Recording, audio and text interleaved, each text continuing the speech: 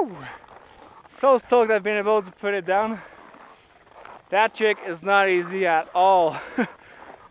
I felt like I don't know how many times before landing it, and I almost gave up so many times too. My legs were feeling like jello. They were shaking. And I don't know, I just really wanted to put it down, and so I continued and got it on the last lap. And I'm pretty stoked because my filmer told me he was pretty tired as well, and if I wasn't gonna put it down, he was peacing out. So I'm pretty stoked I did it.